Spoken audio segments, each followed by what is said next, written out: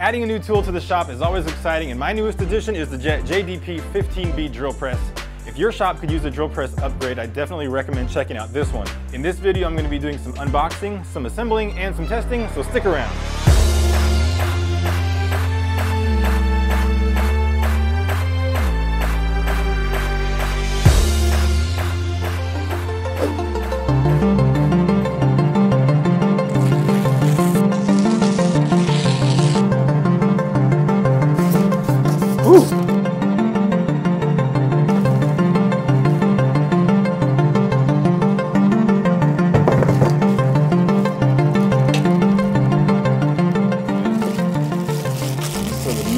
Part of it is huge and heavy. Let's see, how's the best way to get this out without hurting the tool or myself?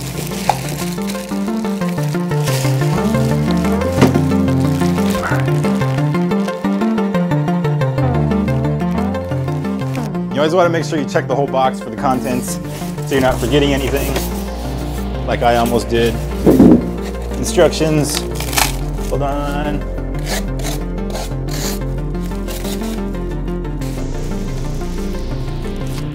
Nice, let's go set it up. I removed all the plastic off of all the parts and I cleaned up all the grease that was in there for shipping, and I laid everything out on my workbench. So here's everything. We've got our drill press table and we've got the main head unit here with its pulleys are inside. Handles, collar, some various screws and parts that go to the assembly. We've got our chuck and a chuck key, table handle stuff.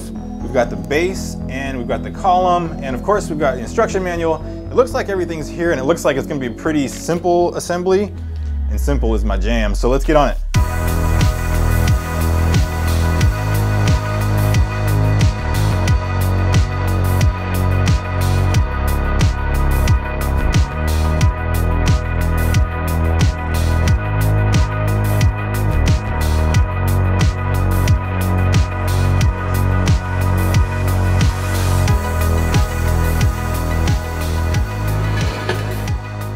So I'm going to slide the table over the column, and there's a slot in here that's going to fit over this toothed part, and it's good that it comes with the zip tie here, because that holds this in place, because this can move but you don't want it to.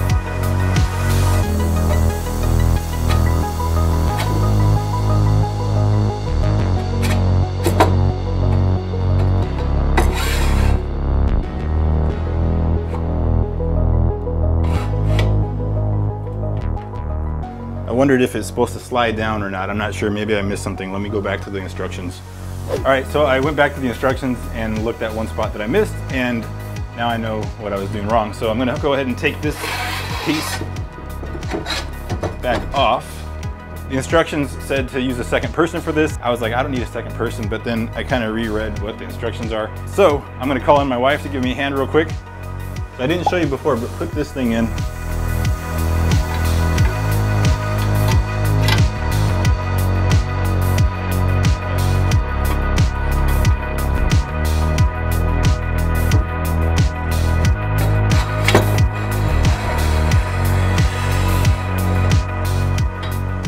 Now we're on. Thanks, wife.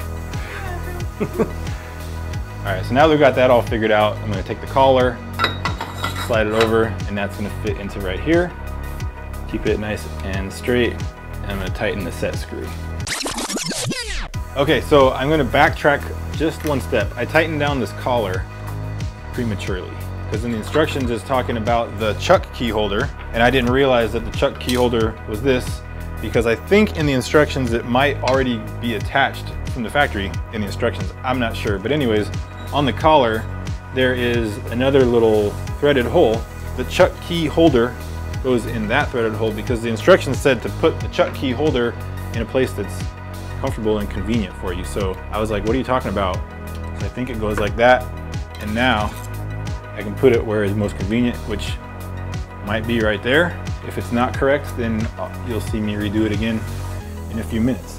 But anyways, so now I'm tightening the set screw on the collar. Now we're good to go. See, now this thing should stick. See, now this thing should stick in there like that. That's what I think.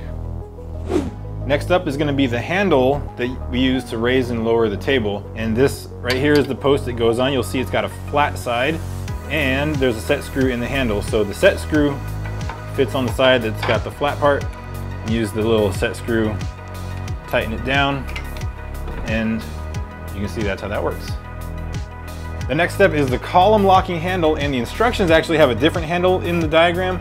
I think it's called a ratchet lever handle or something, but it comes with this piece instead, and it's just easier anyway. You just screw it in.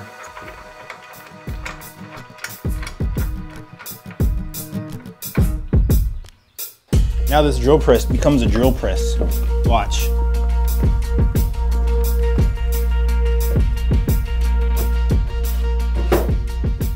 It said team lift, but this time I'm my own team. Once you got this on the column, there's 2 set screws that I gotta take care of, so I'm just gonna tighten those up, and just like that, we'll move on to the next step. This thing is huge. I was gonna put it over where the other one was, but now I'm looking at the footprint there and I'm looking at the footprint of this thing. I don't know, it might not fit, but I might have to just put French cleats over on that wall behind my wood storage, which is what I wanted to do for a long time. And hang all those templates and jigs and stuff over there, and then maybe this thing will fit. I don't know. More shop projects, I guess, more videos, right? And what's nice about this is I get more travel with this drill press than I did with my other one, so I'm excited about that.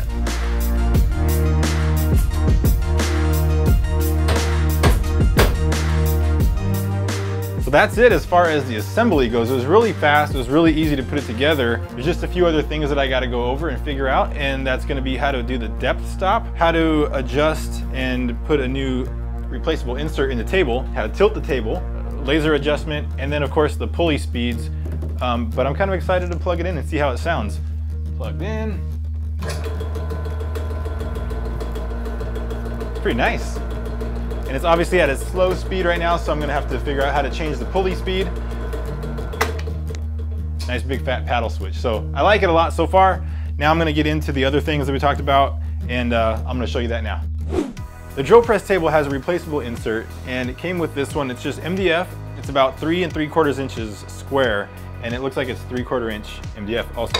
So it just fits right into there, and then we can level it to the surface using a straight edge.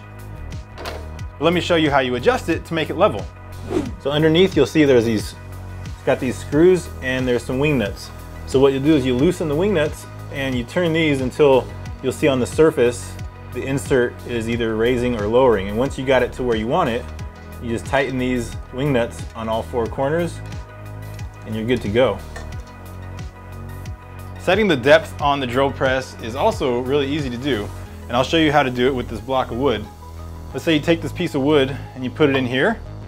You're gonna bring this down so the drill bit just touches the face of the wood, and then you're gonna set this dial to 0, move your workpiece out of the way, and then go down to the distance you want. So let's say we're drilling a 1/2 inch hole. I'm gonna go to the 1/2 inch mark here, and I'm gonna turn this locking wheel counterclockwise until it stops, and then I'm gonna tighten the knob. And so now we're good. So if I bring my workpiece back in, you can see that I'm only drilling a 1/2 inch hole and this thing automatically stops. You can also adjust the depth by referencing a line on your workpiece, and I'll show you how to do that now. If you've already got a mark on your workpiece, you can just bring the drill bit down to that mark. And in this case, you don't need to worry about zeroing out the dial. You can just turn the lock ring counterclockwise until it stops. Then you use the lock knob to tighten that. And now you'll see that it stops at your mark. Another thing that I like about this drill press is the table can tilt from left to right, and the specs in the manual say 45 degrees left and 45 degrees right, but as I'm looking back on the dial, it looks like it goes to 90 left and 90 right. So I'm gonna check that out, and I'm gonna adjust it by using the bolts underneath. To adjust the tilt of the table, there's 2 things you gotta deal with underneath. One is this pin, and that keeps it locked flat. The other is this nut, and you loosen that, which allows you to tilt the table.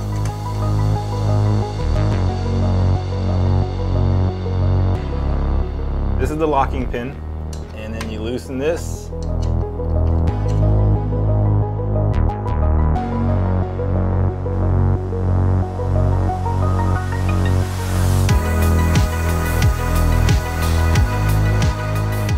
So it comes with this tool. It's got a nice magnet on there, so you can just clip it underneath wherever, and it's out of the way. but I think I would recommend just using a 1/2 inch socket for the retaining pin and a 15/16 socket for the tilting adjustment bolt.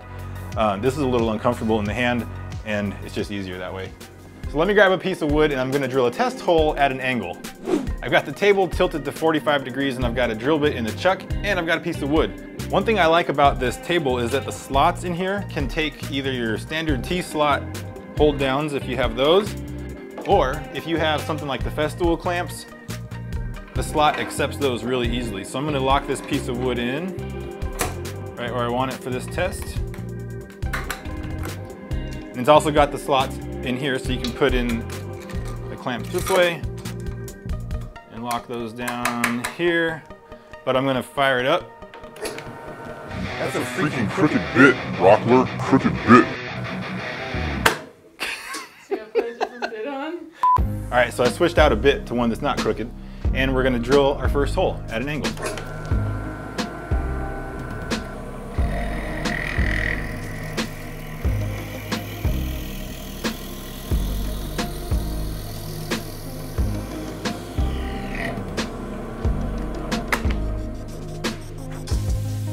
First bits of sawdust on the new drill press, success. My hole that I drilled, success. And of course, depending on the drill bit you're using, you're gonna wanna change your belt speed, and I'm gonna show you how to do that now.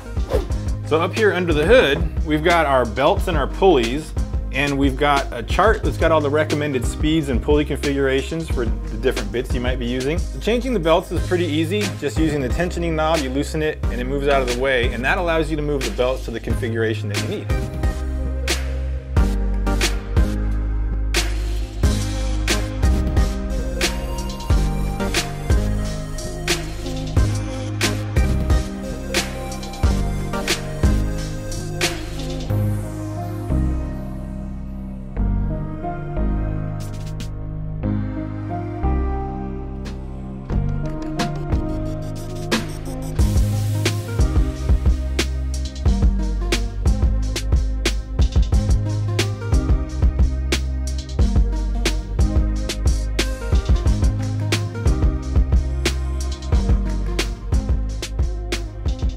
The light switch is located on the front of the drill press. It's a nice bright LED and it really illuminates the work surface. The laser switch is also on the front of the drill press. And if you need to make any adjustments to align the crosshairs, you can dial it in by rotating each beam with the set of pliers.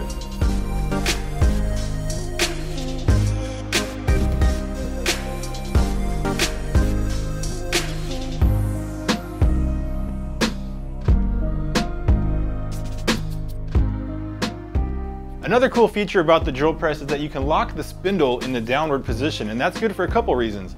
One reason is if you don't have a spindle sander, you can use these little drum sanding bits and put them in the chuck in place of a drill bit. You can bring the spindle down to how far you want it, turn the locking ring all the way clockwise till it stops, and lock the spindle handle, and then you've got yourself a little spindle sander. The other reason you'd want to leave this in the down position is so that you can remove the chuck, and to do that you use this little wedge tool that they gave you. You'll see a slotted hole in the side and it goes right in there.